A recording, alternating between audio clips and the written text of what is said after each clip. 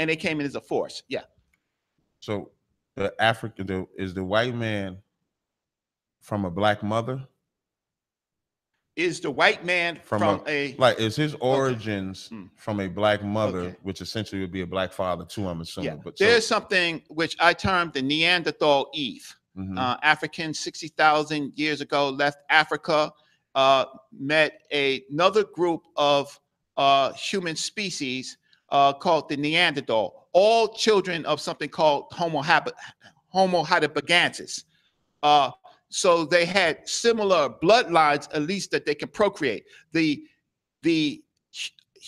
African woman, or how can I say, Homo sapiens sapien, could not copulate with the male Neanderthal, but the African could copulate with the female Neanderthal, and through that mixture is a admixed group of people. So I call that the Neanderthal Eve. She gave birth to phenotypical different human groups, still Homo sapiens sapien, because the father was Homo sapiens sapien, but had different genetics. Okay, I follow what you're saying, and I feel like I've heard this before. So what you're saying is that this was a different species, so the reason as to why they couldn't procreate together was because they would be sterile?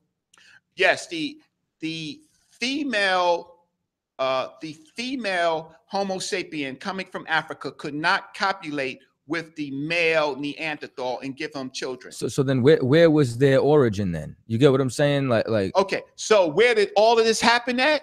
No, like the species itself. What was its origin then? Homo heidelbergensis. Homo heidelbergensis is a common. And this is for the white man. I just want to be clear. Yeah, but we're before, way before the different so-called species. But that admixture gave birth to people that you would think is the Indians, the Asians, the people that were not genetically like continental Africans, but they were all human beings. It's just different hair. So they don't texture. all come from a black mother. So the white man is not African. The white man, the Indian, all those other races. When you said Indian, you mean feathers or dots? I mean those that in the continent, like East India, Indians, the continent, India, India, that area. Those Dunkin' Donuts. No, I don't do that. Don't do that. I don't do that. 7-Elevens. I don't do that. I do. I'm just so the people know. Those people. Can we agree there? Same people. If those terms of those people who largely in this country work in those. Okay, cool. Oh, now we know who we're talking about. All right. No, but they could be Pakistani. See the difference. Same people. Similar people, different cultures. All right, I'd say it's the same people, but go ahead. No problem. Okay. And again, the reason why we ask these questions because Kemet scholars give us a different answer each time. So we've heard from one Kemet scholar, I won't say his name because I don't want Sinetta to get mad again. He said that the white man is African and just lost his way. That's what he said. And so you're saying that the white man is a Neanderthal and the Africans left and migrated. I want because. And if I can say something after you, yeah. Go ahead, please. You sure? Yeah, because I'm gonna make a completely different point. Okay, no sweat. So you're saying that the African left Africa, met with the Neanderthal. The female African couldn't mate with the male Neanderthal. So who mated with the African? So the African male mated with the Neanderthal female. That's correct. Is that what you're saying? And she became the Neanderthal Eve. But their Neanderthal men couldn't mate with the African woman, is what you're saying. Yeah. And that throws me off. That's fine. And the only reason why I'm going to say is because when you look at interspecies relations, normally all their offspring will end up being sterile. For example, a mule, or like they try to create a liger. So that's what's throwing me off as far as they're supposed to be different species and they were to be intimate, then both sides should be sterile. They have a common ancestor called Homo heidelbergensis. So then they should be the same people. Then that's where that throws it off. What happens is, I understand, but we're talking about because it doesn't happen in any other species. So you're just, you know what I'm saying? So it's like this is the exception to the rule then? No, this is not the not the exception to the rule, but this is what you call admixture. Now, my reference is Planck Institute, Savante Pabo. You can read that. Also, anthropologist Springer. Those are my. That is the biggest. How can I say academic work that's out here based on genome sequencing? They sequence the genome. So you will get different answers. I'm just qualifying my sources, right? Right. And we can move on. Okay. All right. You got a question for him? Not now. Okay. Not now. Brother Captain, what Brother Jabari is simply saying is that all life began in Africa. That's what he's saying. When he's saying like the white man is African, well, Unc made the same statement as well. If you was to ask Unc, if Neanderthals is living somewhere else, then life couldn't have began in right. But if you was to ask Unc where the white man come from, he say the same thing. Would you consider Neanderthals human? Like yes. what is it like?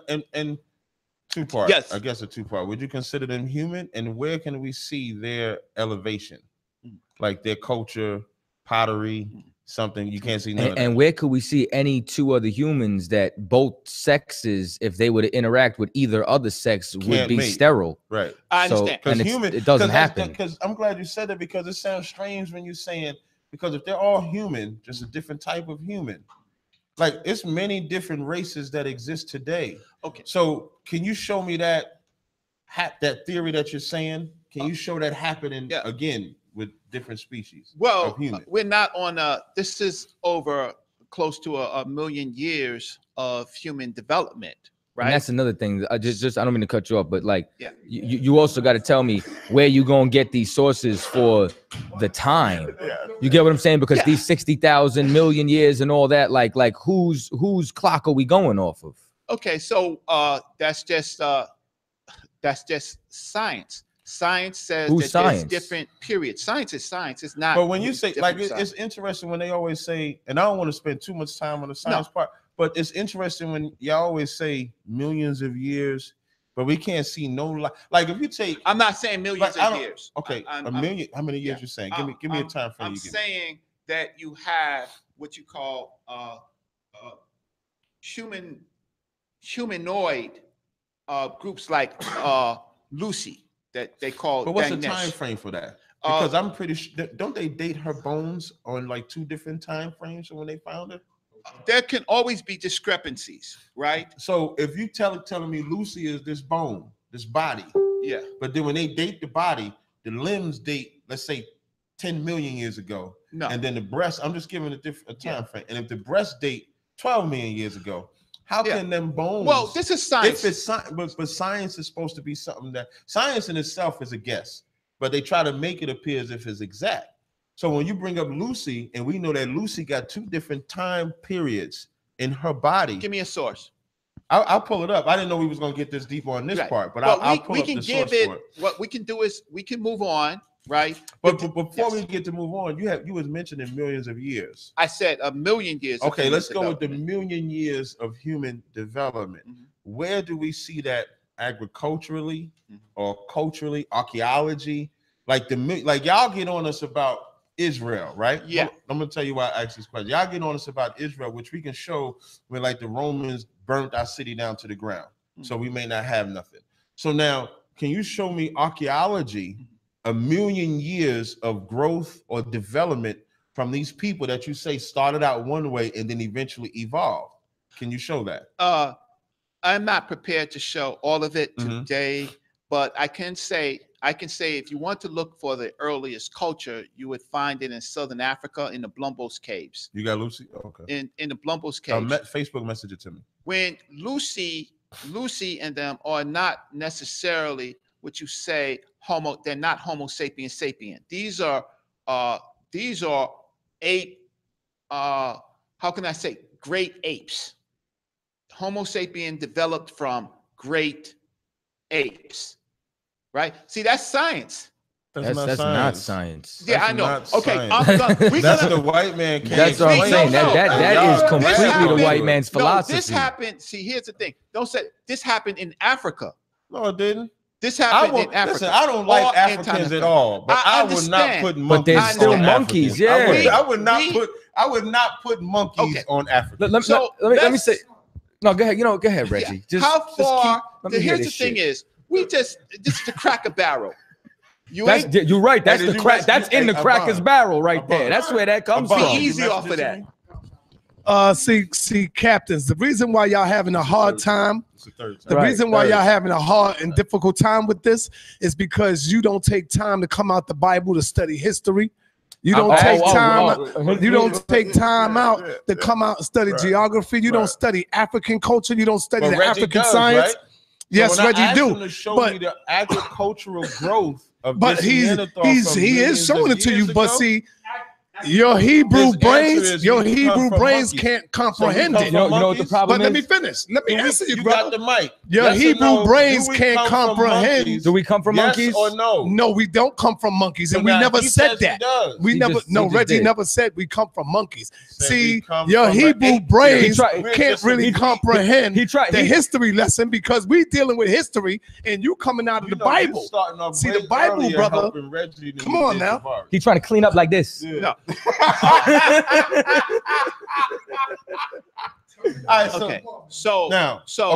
Okay. So I mentioned that we come from great apes on the evolutionary. You say we. Great apes.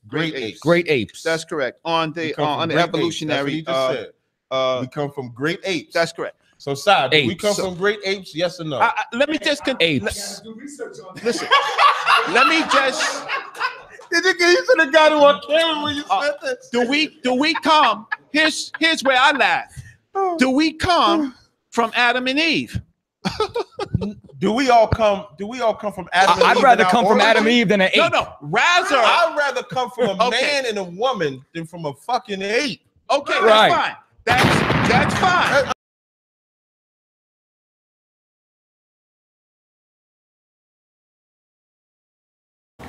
But the Bible is incorrect when it comes to the creation of the universe, the creation of the world, the creation of human beings. Is incorrect in those things. So, if those things are incorrect, right? What do you have as tools to prove your case if you're saying that I'm incorrect? So, I'm being nice right now. So what I argued with Captain Tazariak, take this cover off, put that one later. What I argued with Captain Tazariak and Captain Katazak, and have some, get a library card, right? Most of you ain't got no library card. Look, over here, I argued with him. Homo heidelbergensis and Neanderthal. And Homo heidelbergensis is probably the most modern link to the Homo sapien, and also why the Neanderthals can actually admix with Homo sapiens. So here is the whole family tree. Sanetta may be able to take a picture of this or put it up on the wall, right? But these are reconstructions. But let's look at some of them. Let's look at, now this great ape lived at the time of probably the most common ancestor, but was not directly related to our most common ancestor. And here is his reconstruction. Right? Here's his can you handle that? See, here's the thing. Y'all all want to run out and y'all want to watch the movie Black Panther, because y'all all want to be Black Panthers, right? But you want to be everything else except for the great ape. Why don't you want to be the great ape? Because you don't really want to be African. See, that's really what it is. You really want to be comfortably white. But you don't want to be you want to be the furthest thing from African, and you feel that the Africans look like gorillas and apes, and you want to distance yourself from that. See, you're emotionally connected to this, but the European, Sanetta, Put up what's his name? Cheddar Man. Put up Cheddar Man. Cheddar Man is basically a Neanderthal Homo sapien derivative that is pretty much the brown European, the brown British. He was the first British. That's correct. So, but when we But say he was first a black. British, He was black though. they had brown skin, but Neanderthals had brown skin. Oh. See, Neanderthals are not white. Neanderthals have brown skin. So he came from what you call the Neanderthal Eve. And I'll try to get to that. He came from the Neanderthal Eve. Cheddar Man. So he is a human being. He is brown, right? He is on the Sun Belt. Does a great job of showing the equator line and the relationships to skin color. But all humans, how can I say, melanin is an important factor in human development. And all mammals have a certain amount of melanin to protect them from the ultra rays of the sun. It's called Glover's Law. You can check out the Diop's African Origin of Civilization for that. Right? So the fact of the matter is, you get white over an evolutionary period when you don't need the sunlight, or there's an absence of sunlight, or there's an absence of fish that's going to give you the vitamins that's going to help you become dark. So that the admixed Homo sapiens sapien who intermixed with the Neanderthal and produced the Cheddar Man, ultimately he was going to become whiter through an evolutionary period because of being in the warm ice age. But we're going to get to that. So now I can go over the reconstruction.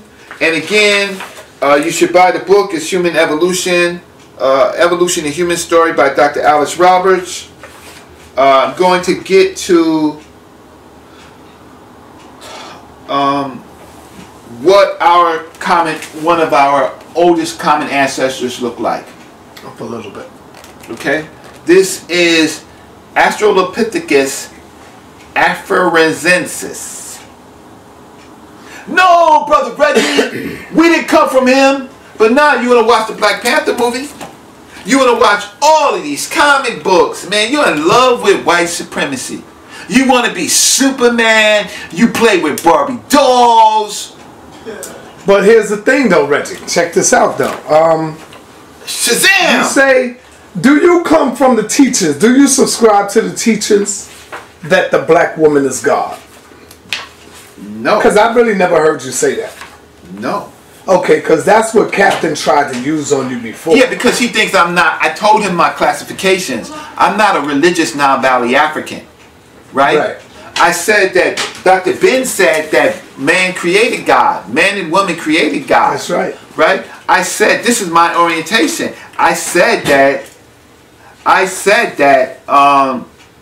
it says mystery system teaches that man created God, and the mystery system teaches that women came first. And the mystery system teaches that humans become gods and goddesses by virtue of their behavior. Right, because some people will say, well, how can you say the black woman is God and then say your God come from the ape?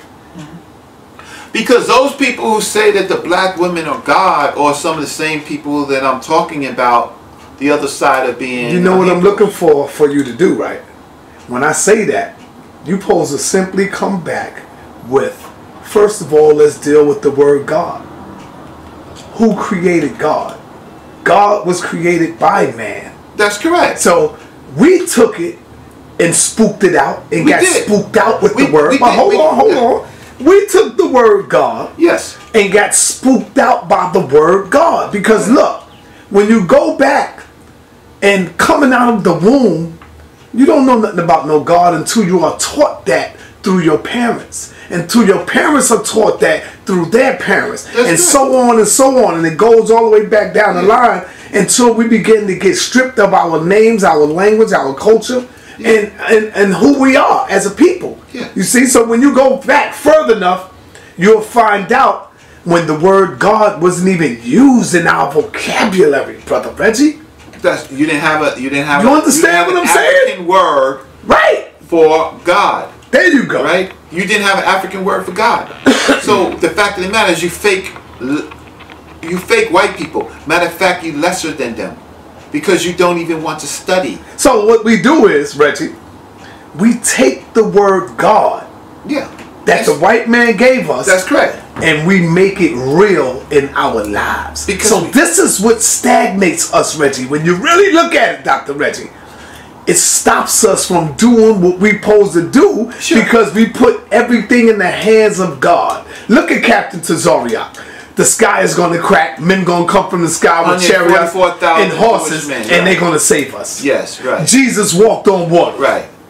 You see? Okay. So, come on, brother. So this is the Bible versus science. Yeah. That's your next mission I gotta give you, Dr. Reggie.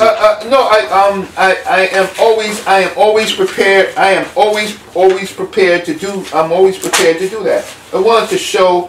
So I showed Captain Tazariak and them in their secret societies and even in their government organizations, right? They don't just let people come in without knowing who their parents are, their grandparents are, their great-grandparents, their lineage. They don't want people in their system that is going to betray them like we betray ourselves. Dr. Leonard Jeffries, when I took his class at City College in New York, he asked me, what are you doing in my class? I said, I'm interested in black history. He says, well, look, I'm looking at your record. You ain't take too many black studies classes. I got to ask you a couple questions. See if you can answer these questions. Do you know who Abraham Lincoln is? I said, sure. He says, tell me about him. So I told him about the Emancipation Proclamation. I told him about the Civil War. I told him, he said, okay, fine. Do you know who George Washington is? Sure, sure. What do you know about George Washington? Yes, I know the American Revolution. I know Lord Dunmore and the Ethiopian Regiment. I know aspects of the American going to deserting and going to the British, whining in Canada and etc. He says, fine. He says, so what do you think you're going to get in my class? I said, I think I'm going to get a C plus, a B, at least. I haven't seen the material. He says, well, right now, I'm going to tell you in my class, you're looking at an F or D. So why am I looking at F or D? He says, because in all this conversation, you want to tell me about everybody else, but you don't want to tell me about your own family. The problem with black people is that you can have a God in the sky, or you can have an Abraham or Joseph. You can have all of these prophets that you have, these Islamic prophets. You can have them all. But where was your family? See, if you can't trace the lineage of your own family, you are not even human being. You're not. You are nothing. If you just can't tell me who your great-grandparents are, your grandparents are, who are you in this world to be relevant? You're nothing. Now you come up and you create some African name or some Hebrew name or some Moorish name or some Arab name. But you're not going to tell me that your parents were these people, except for maybe someone like Brother Roy Bay, whose family may have been involved. Most of you are converts. You are simply converts. You have converted to a religion, and that's the lie.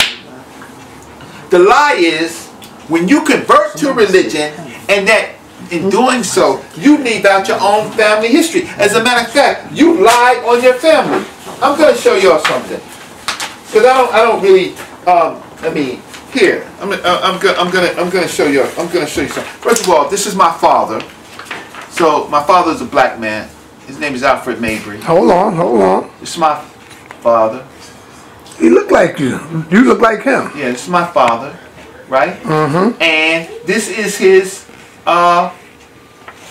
funeral program, right? So this is a public record, right? This is my father. Let me show you something.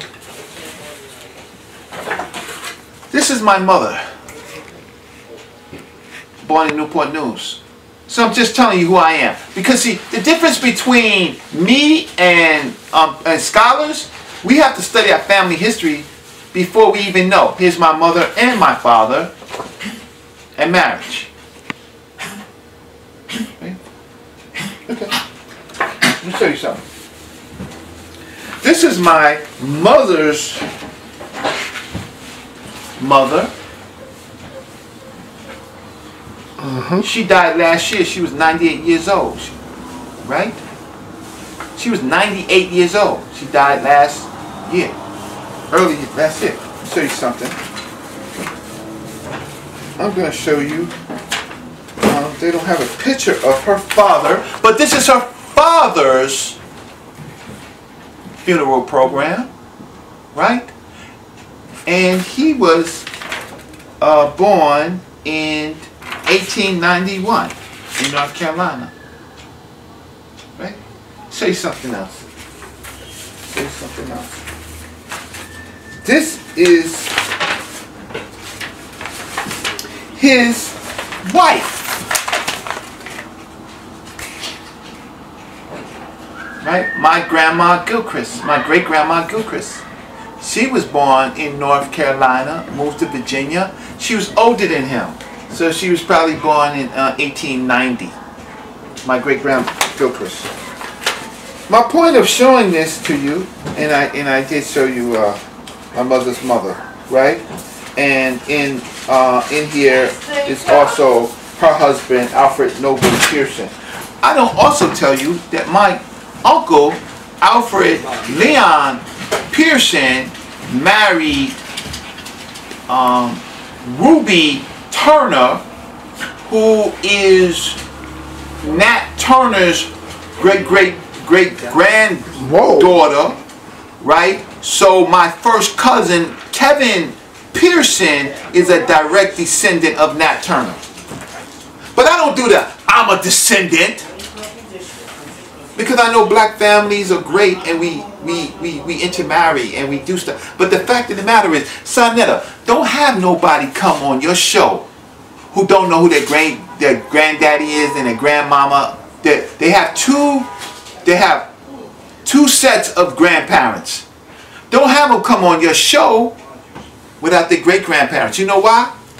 You know why? Because they could be agents. Because they could be making up stuff. Meaning they're here, but they're not here. Because anybody who's going to say that they are a Hebrew or a Moor or a Muslim, they're converts. They converted to it unless they can show a family line of what they are.